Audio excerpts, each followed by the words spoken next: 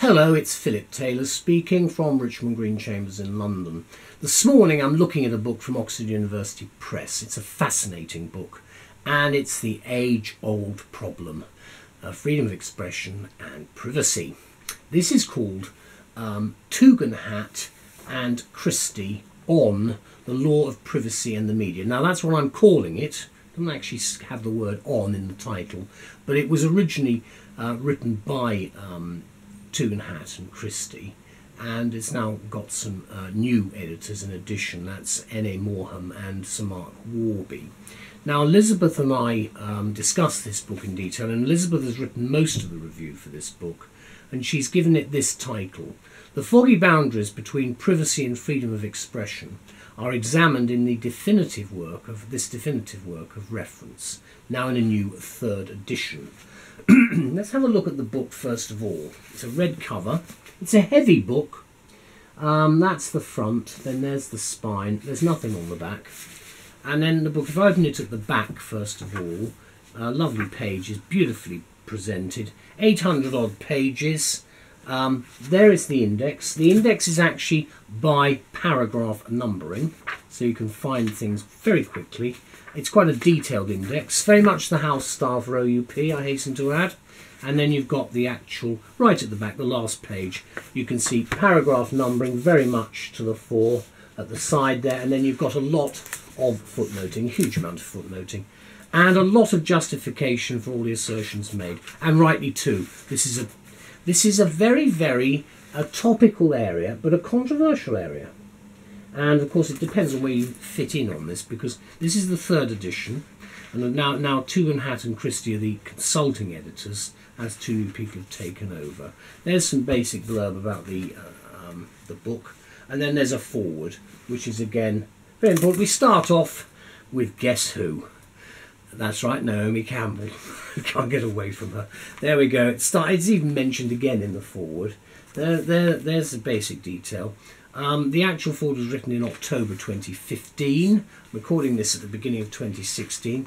There's a preface, which is well worth reading to set the scene. It's written by Nicole Morham. There we go.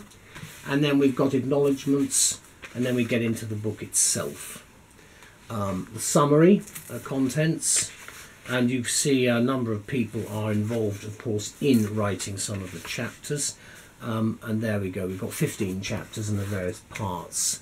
In fact, there are 8 parts in total, and then there's a detailed series of contents. Again, it is with the actual the simple content section, it's page numbering, but it then goes into paragraph numbering for something specific. So the content run through for quite a long way. Then after that, you've got the tables of cases, of course, a lot of them. And then after that, you've got table of adjudication of media regulation, and you've got a lot of the table of legislation, of course, a lot of the additional information that you'll be looking for. You've also got international treaties and conventions. Again, an important area, developing area here. We're getting more of this in these books today than we had before. This is the list of contributors, a lot of people involved in this. It's a very substantial work. And then the foreign law contributors are there. Then we get into the book itself. And you've got a very useful short index at the front of each chapter, which you can just see to see what's actually in the chapter itself. Then, as I said before, you've got the paragraph numbering at the side there and footnotes. And then you run all the way through. And in fact, just opening in the middle, specific types of harassment. Right. Now, the point about this book, of course, it depends on your point of view to a certain extent as to what you think about privacy and the media, because I'm a journalist as well as a barrister at law, and I have to declare an interest, and that is, and Elizabeth and I certainly both do, we actually believe that freedom of expression is actually more important than privacy. And I'm afraid, I think we're in a minority, but we'll get on to that in a minute. What we're saying here is this book, says the co-editor, Sir Mark Warby, is not an academic treatise, but a practitioner's textbook. Quite right too, it's detailed, but it's actually reasonably easy to read too, and you can find things quickly. It goes on to say that the practitioner's insight is an enormously important part of this work. It's obviously newly published by OUP in its third edition.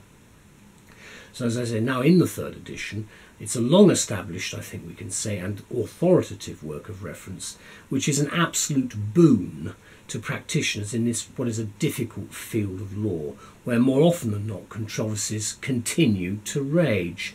So within almost 900 pages, the book contains the insightful and not altogether non-controversial commentary of some 29 erudite contributors, including the two editors and, interestingly, 9 foreign law contributors from as many jurisdictions. And I think a useful feature here is this for comparative lawyers. The wealth of new material and commentary in this third edition reflects the significant developments in this area of law that have emerged since the previous edition was available in 2011. And the co-editor, Nicole Moram, mentions that in addition to a number of brand new chapters, there is much additional updated content which examines recent issues and events, including the advent of the Independent Press Standards Organisation, which was formed after Leveson, which, she points out, was certainly prominent in raising public awareness of media privacy issues like never before. Again, that depends perhaps on your point of view. What is apparently not mentioned here is that the little matter of almost 30 or so journalists who were tried and actually eventually acquitted following the expenditure of a very large amount of time and a very substantial amount of public money. It could be concluded, at least tentatively, that the public do not necessarily agree slavishly with those voices in the legal establishment who are inclined to favour privacy over free speech, and I'll leave it as far as that. Some observers commented privately that the Leveson inquiry looked just a little Star Chamber-ish, or for that matter, Inquisition-ish. And I'll leave all the voters out there to decide what they think, which is pretty cynical, I'm afraid, judging by what I've seen on the doorsteps as a politician. What has to be noted, I think, as well, especially by argumentative lawyers, is that there has been a long tradition, or at least a tendency among certain senior elements of the judiciary, to support the right to privacy over freedom of expression. Now, I'm not mentioning names. I have met one or two of them and interviewed one or two of them, but I'm not mentioning any names. It's often claiming this is what could be called an orthodox view, ostensibly supporting the concept of the right to a family life clause in the Human Rights Act, which, of course, the Daily Mail in particular does not like at all.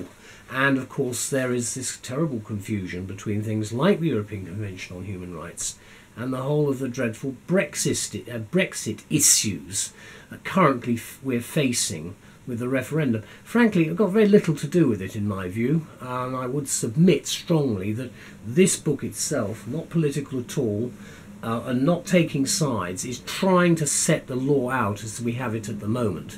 Whether we like it or not is another matter, but in fact they have achieved their aim brilliantly, in my view. So the learning outcome for all of this is that, yes, I think we know a little bit more about where we are, and I'm afraid my conclusion, I may be in the wrong here, but my conclusion is that in fact where there's a collision between privacy and freedom of expression, privacy seems to rule, as long as you've got enough money in your bank account.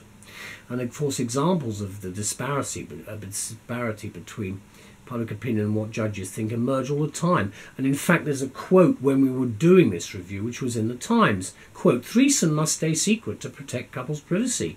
Trumpets a headline in the Times. This was actually on the 23rd of March 2016. And explained in the first paragraph, quote, that judges, this is in the Court of Appeal, ruled that a couple could be considered committed despite having an open relationship, i.e. having sex with other people. They ruled, writes the Times legal editor, that's the excellent Francis Gibb, that the right of this public figure, an entertainer, no name of course, to a private and family life outweighed the Sun on Sunday's right to publish an article about his adultery under laws on freedom of expression. Now you can see there is a real balance here between the two, but of course if they're well known, they've got a lot of money, it's rather different from the ordinary guy in a terraced house in some suburb somewhere who's not actually got a lot of money to go to court to fight a particular case, if he or she wanted to, I hasten to add. So if by chance you regard this example I've given as a judicial assault on the beleaguered Fourth Estate, pity, if you will, the poor legal beagles tasked with arguing the case for those poor newshounds who had the temerity to sniff out a juicy story. Perhaps, said lawyers, should have read this book first, especially paragraph 5.144 on page 258 and paragraph 11.74 in the excellent article on justifications and defences written by the co-editor Warby and Victoria Shaw. Now, as I said before, we're not actually on a soapbox here doing anything, but what we've got is the balance between the two arguments, because don't think we're ever really going to get much of a decision, and cases will be taken on the basis of what has been going on recently. There is the danger with the issues of access to justice and cuts in legal aid that in fact there's a two-tier legal system. One for those with a lot of money and one for those, or in fact nothing, for those who don't have the money.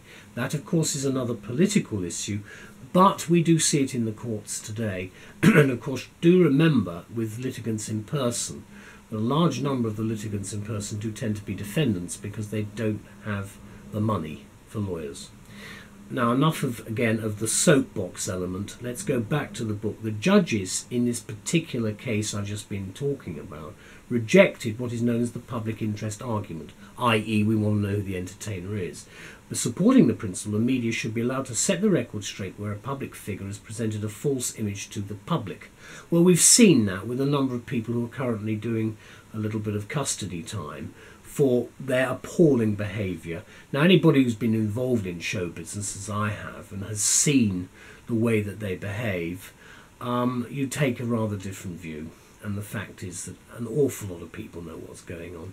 But the very large bulk of the people out there don't. And that's really where the protection element comes in. But here, of course, in this particular case, the judges said the individual had not deliberately set out to mislead the public. That was a finding of fact by the judges, which we respect, of course. So as I said, they're taking each case, I think, on their individual facts. One can conclude from this, possibly can one, that if you're in public life, it's okay to present yourself as a wholesome person when you aren't, as long as you haven't set out to do it deliberately. Right or wrong then, this tortuous argument is almost guaranteed to puzzle the public even more and generate yet more controversy. Of course, I have to say that there is the titillation element, which of course certain newspapers are delightfully keen to pursue. But the point I would make is that is relevant in the sense that when you are looking at the concept of a deliberate approach, frankly, an awful lot of people in public life are presenting an image, and quite often they're nothing like the image you actually see on the telly. Especially if you live in a community, as I do here in Richmond, where you've got a lot of famous people. You see them in a rather different way. And some are totally different, and some are exactly the same, whether they're in public or private life. Let me again come to a conclusion anyway with this book. Clearly, the free speech versus privacy debate is a subject on which just about everybody has an opinion, which makes the publication of this book all the more timely, and I think it certainly should be available in every newspaper office. Note that it contains extensive commentary on the internet now and social media issues, very important, with which the law still struggles to catch up, both in the criminal and the civil jurisdictions. It's still quite outrageous, and it's happening even as I speak, with certain people making certain comments about social media. The fact is that they still have not identified how important it is, and there is still that catching up to do.